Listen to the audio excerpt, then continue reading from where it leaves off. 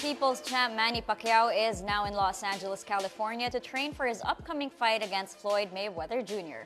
Pacquiao says he is taking his training seriously and adds 2 months is enough for him. The fighting congressman also believes he has figured out some trouble spots in Mayweather's solid defense. Before leaving, Pacquiao did some light workouts as part of his tune-up for the fight.